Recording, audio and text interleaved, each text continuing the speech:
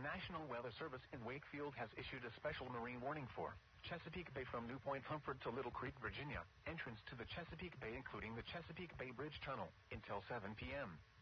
At 5:58 p.m., showers were located along a line extending from Hampton River Inlet to Sewell's Point near Willoughby Bay, moving northeast at 30 knots.